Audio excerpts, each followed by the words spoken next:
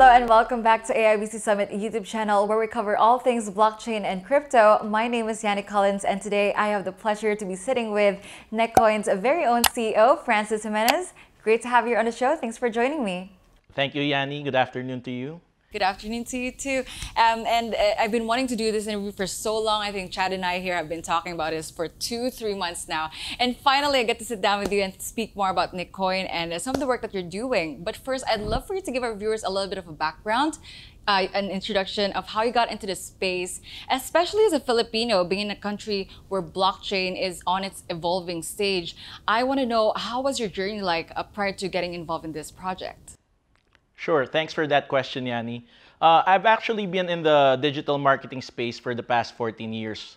And I started right out of college. And one of the things that I realized was, the Philippines is really talented.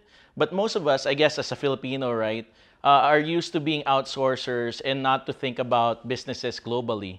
So, but me being a digital marketer, I've sold a lot of ebooks. Until now, I sell ebooks abroad. Oh, wow. And that's how I got to learn about Bitcoin. Learned about Bitcoin maybe around 2013.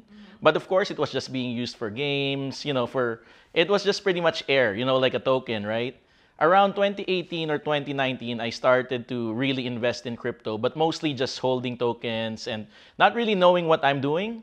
So, when it crashed, I bought again when, the things were lower. So that's how I got started. But because of the digital nature of blockchain, right? And of course, all these coins, I was already into a lot of meme coins or coins that are really just plain air and products. So that's where I really got a huge feel. I started maybe last year.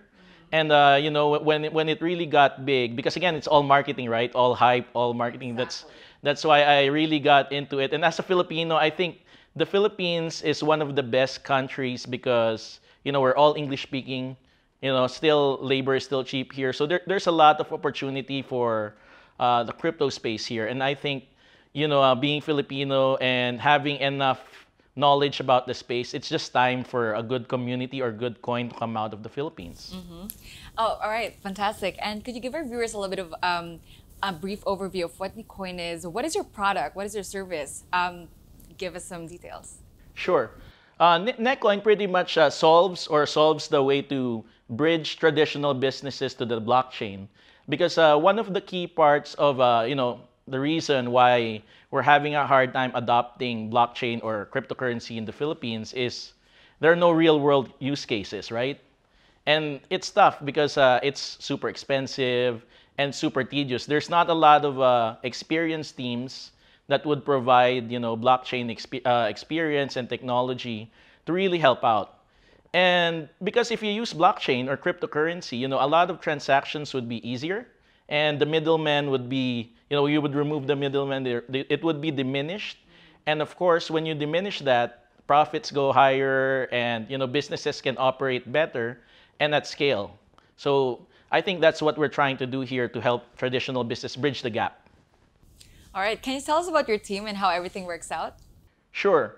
My team, actually, we got together because a lot of us are in different spaces. And me being the marketing guy, I met a lot of them because there are a lot of synergies for projects that needed marketing in fintech, in a couple other spaces like digital marketing or wallet spaces. Because some of our partners are in the payments industries. And of course, they need to market. And that's how I met them.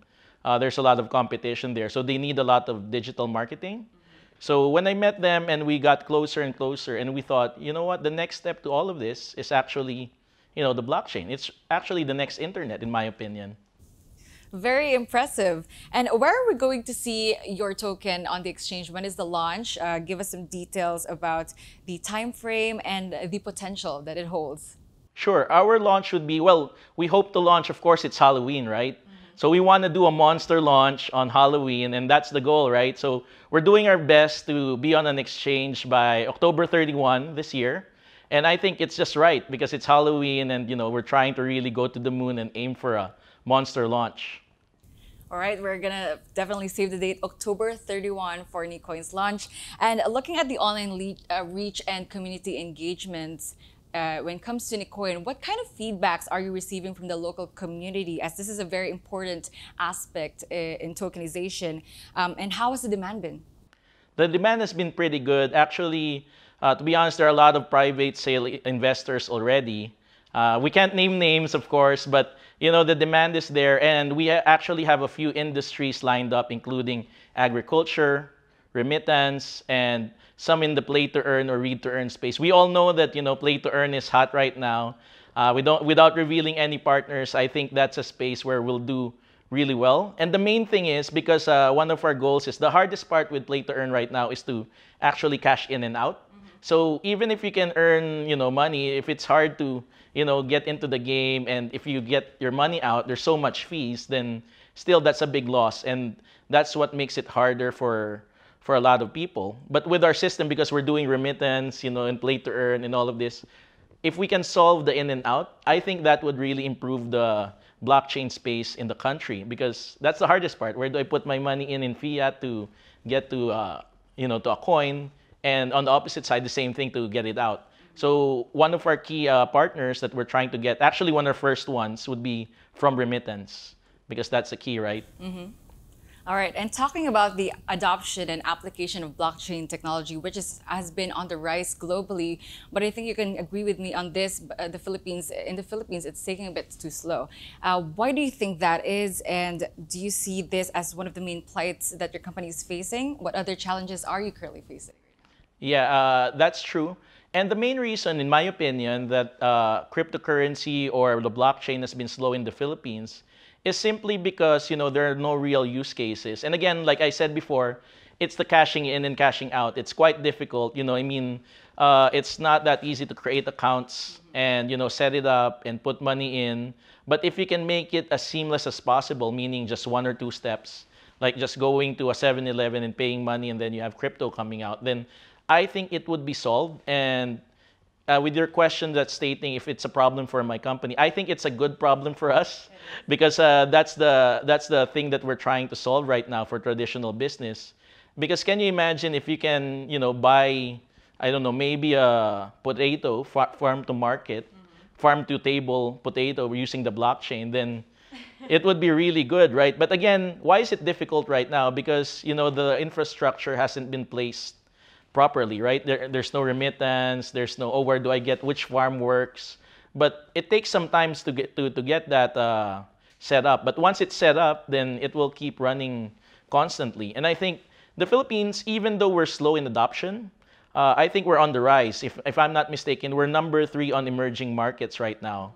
So I think that's a huge step for us. And again, a good opportunity for people to come in and hopefully join us, right? And be one of our traditional businesses that come in and become part of the protocol. All right, very excellent points, Francis. Is there anything else you would want to add about that is special about Nekoin that you want to get out to our audience? Well, I think the special part about Nekoin is what we're really trying to do here, or what we're really implementing. Our goal really is to have a lot of use case projects, because if you can see, the only reason a coin increases in value 95% of the time, apart from hype, 5% hype maybe, maybe it will sustain for like a week or a month. But in order for it to really blow up or really increase in value is use case. Case in point, maybe I can talk about Axie a bit. The only reason Axie keeps increasing is there's so many people using it. Yeah. That's the only thing, and that's what makes a coin sustainable, or any currency, in fact. Well, fantastic. It has been such a pleasure talking to you, Francis. Thank you so much for joining me this afternoon. Once again, congratulations on the launch. We'll be saving that date for October 31.